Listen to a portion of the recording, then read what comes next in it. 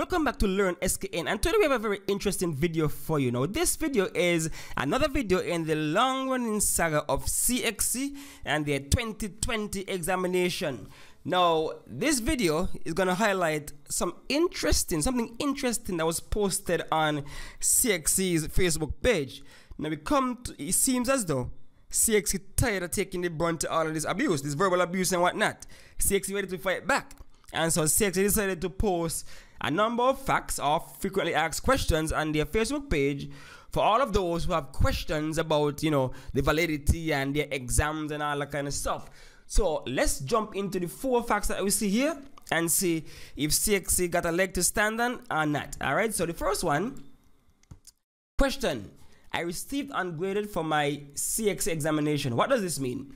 So CXC say, okay, everybody wants to know what ungraded means. Let's have some transparency. What ungraded means is, ungraded indicates that the SBA multiple choice paper or supporting documents were not submitted on behalf of the candidate. So CXC is saying the reason why you get ungraded is because your SBA multiple choice paper or supporting documents were not submitted on behalf of you, the candidate. And so in these cases, you should contact the school or local registrar office to submit a query. Most importantly, candidates are not required to pay for this service. Kindly note that the deadline for submitting ungraded queries is Friday, 23rd October 2020. So people, you have roughly 1 week to go and file your query if you got an ungraded. Now people are saying out there that whole schools received ungraded and stuff like that. And so CXC is saying that somewhere along the line, somewhere along the chain, somebody failed to submit your supporting documents. Somebody somewhere, CXC is saying, ain't our fault.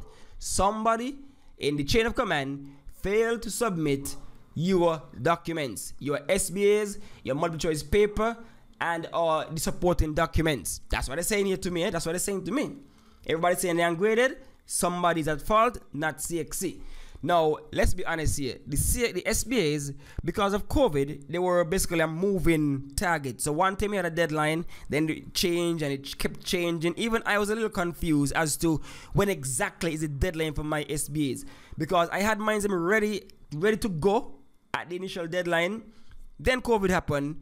Then I hear in different dates, different times. So it was a little bit confusing. So maybe, perhaps, the candidates, the center or the Ministry of Education or school or whatever might have missed the deadline, the latest deadline or something along the line. So CXC is saying it's free right now. So if you had it ungraded, submit the queries. It's free, but you have until next week. So they posted this a week before it's due. All right, so they're saying don't blame us. Look and see what happened along the chain of command, and then, you know, you can query it. So I could see where CXC is coming from with this one. They're saying it might not be their fault, might be along the chain of command, whatever. Look, see what's going on in your school, in your center, in your country, and then, you know, check us and see what's going on. Don't come at us before they ungraded unless you check everybody else. That's CXC right there. That's why I read from that fact right there. Next one. Now this one here is to me the most interesting one here of the bunch. This one here. Let's read it. Question: based on the SBA score submitted by my school, my grade should be higher.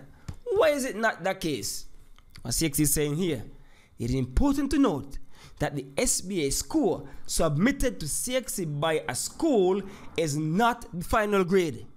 CXC moderates the SBA to ensure that the assessment of the work is aligned to the standard of assessment defined by CXC. This year, all centers and all subjects were moderated. Now this one right here, CXC showing real shade here. CXC showing real shade here. Because let me just say one thing. As it relates to the SBA, we all know it. Some schools use the SBA, some centers use the SBA to get a leg up. Some people make up marks to submit the highest, because you can't tell me that in a center, if you have 50 candidates, all 50 getting perfect scores on SBAs, all 50 getting near perfect scores. So maybe what happened this year, you know, normally what would happen is that CXC would ask for a sample. They would ask for 5 SBAs from a center, and then they might not even ask all the subjects or all the centers within a certain territory. They might just ask 1 or 2 random schools or centers and 1 or 2 random subjects. So certain years, your subject ain't get moderated at all. You understand? So subject don't get moderated at all. But this year, CXC moderated all centers in the territories and all subjects. And in addition, CXC employed, I think they had more moderators this year and different ways of moderating. It was a little more digital and stuff like that to expedite the process. And so a lot of the moderators were very, very objective because they had no horse in the race. They are not affiliated with any center or anything like that. Because to be honest, some moderators and centers are real chums, right? They're chummy. So CXC might have seen some issues, some shenanigans going on with SBAs this year, all that happening for years, and stop and think and say, like, wait, something off with this. Everybody can't be getting perfect grades, perfect scores. Something is off. And so maybe the moderator would have seen something looking a little suspect and then decided to, you know, adjust the grade accordingly, if you want to put it like that. Because some schools, some centers use the SBA as a way to, you know, massage the overall score a bit. You know, that's the real thing to help you get into the door, to almost guarantee a 1 or whatever. So maybe this year CXC is saying, we see what's going on, we put a stop to it. All right? And so this fact is very, very interesting. All right, the third one. Question, I received an absent for go back to this. Let me go back one. As you can see here, you cannot really query that right there. All right, just like that. You can't query that per se. You have to do a full-on query, and you have to pay for it, as we'll see later. Next one. I received an absent for my CXC examination, although I sat my exam in person. Why is that? And the answer, if you attended your examination but still received absent, you may submit a query and present your examination receipt to your school or Ministry of Education. Candidates are not required to pay for this service. Kindly note that the deadline for submitting absent queries is Friday 23rd October 2020. Again, you have a week. Now, hear me. If you know for a fact that you sat down in that exam room in person and not in spirit or mind, but in person, did the exam, studied individually to take up your paper, then you have a legit case. If you got absent on your transcript, you have a legit case. It's not going to cost you anything. So make sure you have your receipt and query. Because you know you were there, you did the exam, something would have gone amiss somewhere. You have your receipt, make the query. It's free. Don't just blast social media, whatever. Put words into action, query it. It's free. You have a week. Get it done. Let's see what happens. You have nothing to lose. You have everything to gain. So if you know you got an absent and you know you were there in person, not spirit, did the work, then you have a legit case and you should submit a query. Then we have this one here, this last one here. What is a script review and how do I request one? CXC said, if you have questions about the grade you received and would like to have your script reviewed, you may submit a request for a script review via your school or Ministry of Education.